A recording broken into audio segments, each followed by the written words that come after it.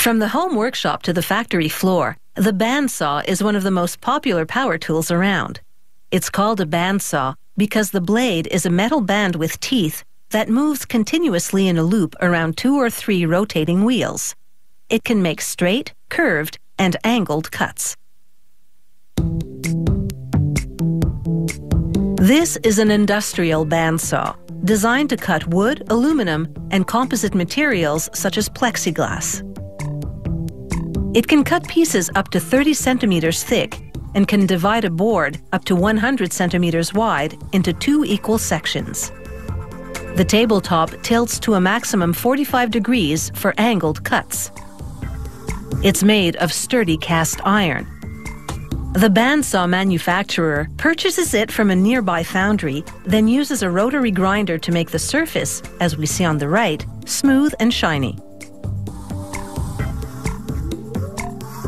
One of the saw's key components is this lower bearing case. It links the motor to the lower of 2 cast iron wheels, which turn the saw blade. Workers will later mount that lower wheel on one end of the bearing case shaft. Now, on the opposite end of the shaft, they mount the drive pulley. The motor will rotate the drive pulley, turning the shaft and consequently the lower wheel on the opposite end, which moves the saw blade looped around the lower and upper wheels.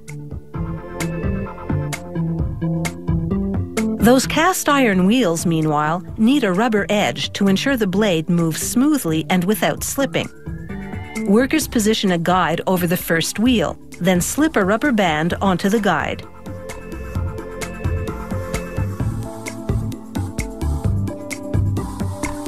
Next, they coat both the edge of the wheel and the rubber band on the guide with contact cement adhesive.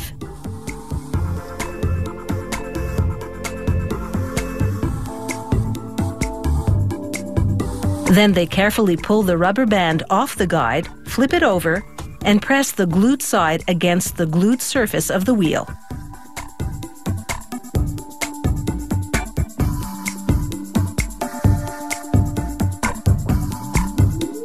The first wheel now has a rubberized edge. They repeat the same procedure for the second wheel. In the meantime, another department has welded the bandsaw's steel cabinet.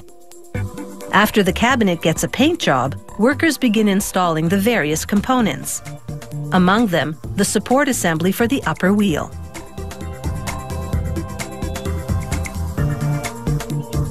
Behind the wall on which they mounted the upper wheel, down at the bottom and protruding forward through the hole in the wall, they install the support for the lower wheel.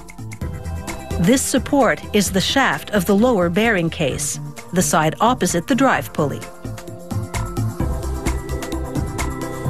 After mounting the lower wheel, they move behind the wall, install an electric motor right below the lower bearing case, and link the two with a pair of belts.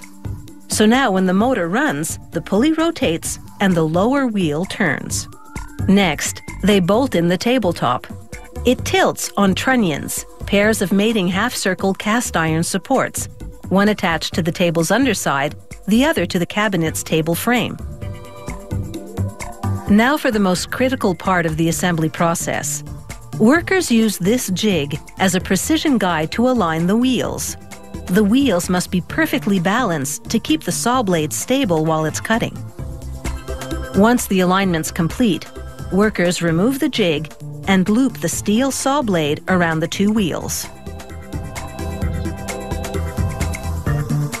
They adjust the blade to the correct tautness by simply setting the tension gauge to the width of the blade.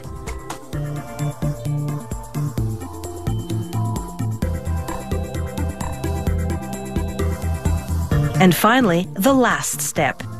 Above the tabletop, they mount bearings which guide the blade.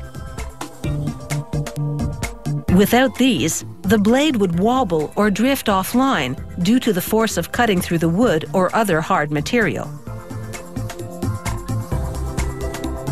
Now a final check to ensure everything runs smoothly and make absolutely sure this bandsaw is up to speed when it comes to cutting construction materials.